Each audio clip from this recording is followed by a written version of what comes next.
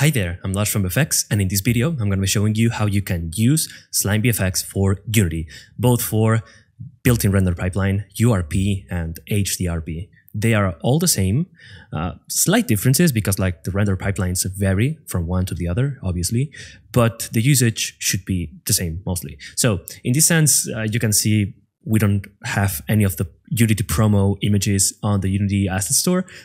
That is because just Unity approved these assets super quickly and we didn't get the chance to upload those yet. So we are working on those right now.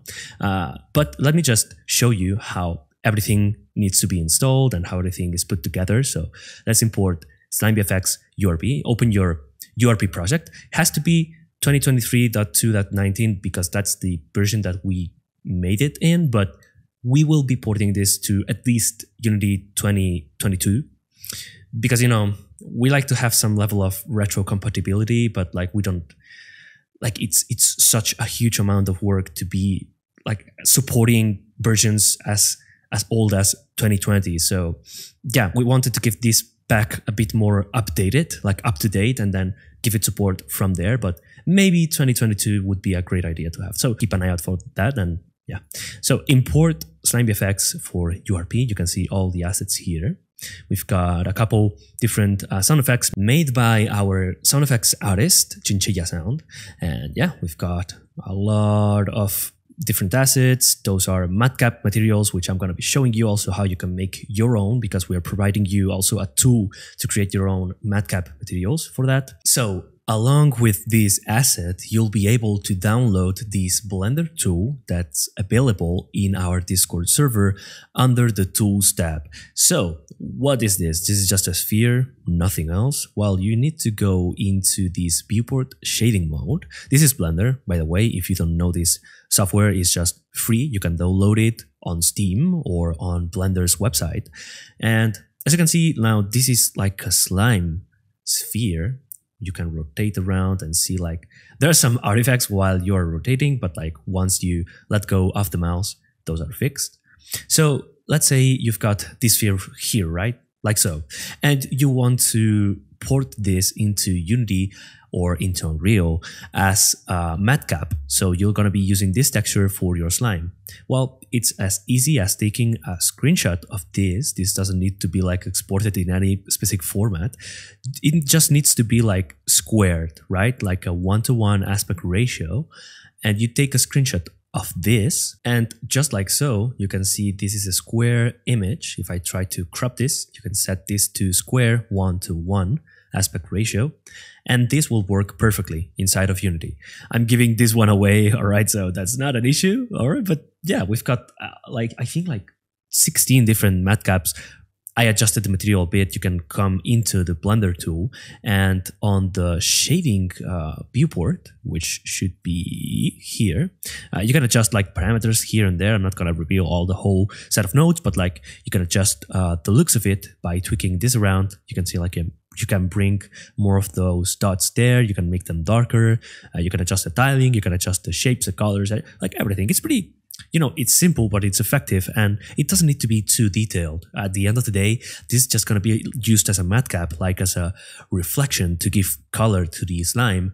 And the whole look of the slime would be mostly made by, you know, how much it deforms or how it animates and all that other stuff. The texture itself is not that important. And then inside of Unity, you can access the slime material that you want to adjust. And then inside the MatCap feature here, you can switch the texture and it would be good to go in that sense. So yeah, as you can see, you've got like the reflections there that we were seeing on the Blender tool, like those specular dots there, and also like the small little green bluish dots going on. But yeah, as you can see, it's like used as a MatCap reflection, so it's gonna follow the texture around, like the deformation around, and it gives that level of detail, like something is going on inside this slime, but it's not too complex or too noisy, which is great. It reads out great from all distances. So yeah, super easy to use. You're ready to go. And yeah, a lot of lit shaders mostly, because slimes should be lit, right? They are not just a pure being of light, but even then. And yeah, some other demo assets and whatnot. So let's import this. just in real time, so you can see how everything works. Let's check the scene, then we can go to VFX, Slime VFX, Demo, Scenes, and the Overview Demo. So you can navigate throughout the demo scene, you can see like the different features that we have in that sense.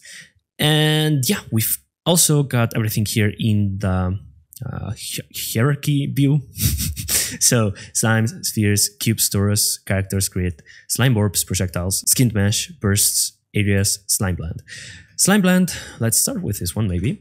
So this is just lerping between your own material and the slime material. Essentially, if you come to the material, you'll see there are a lot of parameters here that you can tweak, but you can adjust, for example, the offset of the slime, where the slime is appearing, the transparency, the fall off. Like, it's super nice to have this.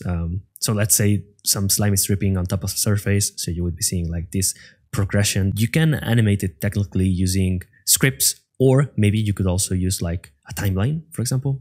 If you set the smoothness to be like close to 0, you'll see what happens there. It's like super cut off, right?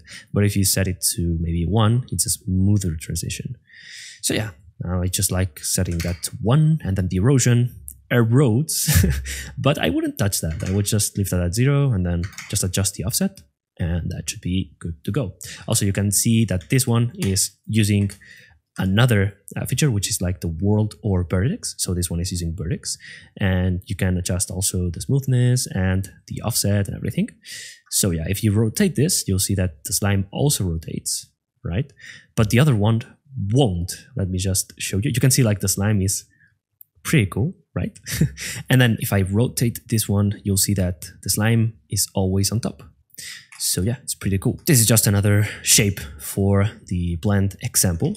But yeah, essentially it will work on any shapes you put this on top of. Then for the areas, so those are just a couple bubbles around a specific area, just in case you might want to add this to, I don't know, like a slime sewer of sorts, maybe a slime river, slime, I don't know, chamber, you name it, right? That's up to your imagination. So you can just grab this maybe and then crank that up to be like 300. So you've got a lot of slimes going on. I wouldn't do that, but you know, there's that. So the leaks are just dripping slimes that fall to the floor and collide and leave puddles here and there. Like, not all the time, but like, yeah, from time to time, they're gonna leave a burst of puddles in the ground, which is great. And this is like the burst. So it kind of pukes slime in that sense and has some lingering particles on the floor also. It's pretty cool.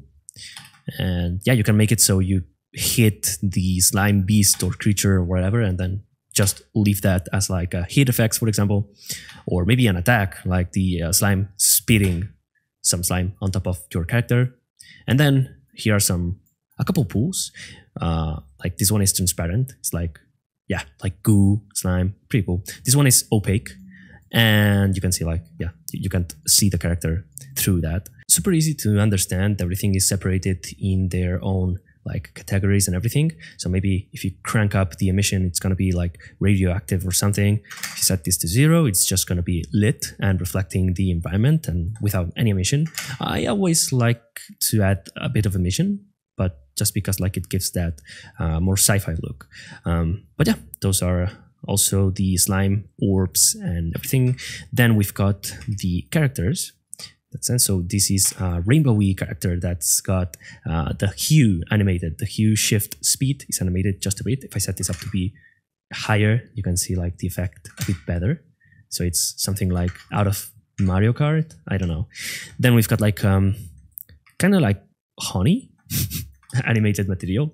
You can go crazy with like materials and colors and maybe not make it look like a slime, but more like jelly or honey, or you know, any other material that's gooey. Not going to mention any other materials just in case, but I really like this one. This one doesn't have like any offset to like vertices, so it's just a static, but it's got the slime look, so looks pretty nicely and can be combined with other materials obviously on your character. So yeah, just feel free to test your materials out. They work also on top of animations, skeletal animations on rigged characters, skinned meshes, you name it, they will work. Here are a bunch of different slimes that rotate randomly, play this little animation. And if I select this one and move it around, you see that even though the material, the formations and everything are being driven by world space, this doesn't get buggy or like artifacts from moving this around. So it's pretty cool in that sense. You can have your character like jumping around or doing whatever, attacking or you name it. And it should work perfectly and seamlessly with the material. I would open the material, but that doesn't make any sense because, I mean, somebody could just straight away steal it. So yeah, but at least you can see like the parameters and what they're doing. You can adjust the hue. As you can see, while I'm adjusting this slime here, the other ones update because they share the same material. But you can see like the Fresnel color is green, but why is it that this is this red color? Well, that's just because the hue shift is being applied. But if you set the hue shift to 0 and then change the Fresnel color to red, you can have like this watermelon color combination, kind of weird, like red on the edges.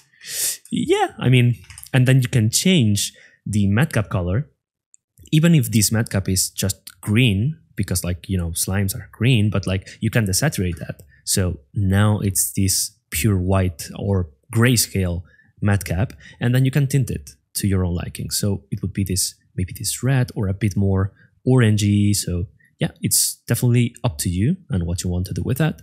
But it's super easy to customize, as you can see. No issues at all, works seamlessly.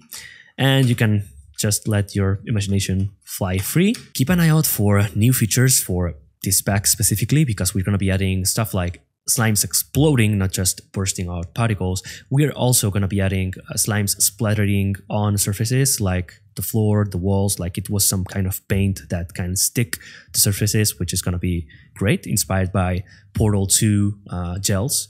That was suggested by a user in our Discord server, in which you're more than welcome to join. Here's the link, okay, and it's also on the pinned comment. So yeah, feel free to join. We are starting to build like a small team of like a community of VFX game dev artists and leaving suggestions and adding, you know, value to the stuff we've been making over the past months. So super glad to have you on board also if you want to join. And yeah, that's mostly the overview of the pack, but if you've got any other questions, feel free to reach out to us on Discord or at info@vfx.com. As always, enjoy and let's create some awesome slimy effects.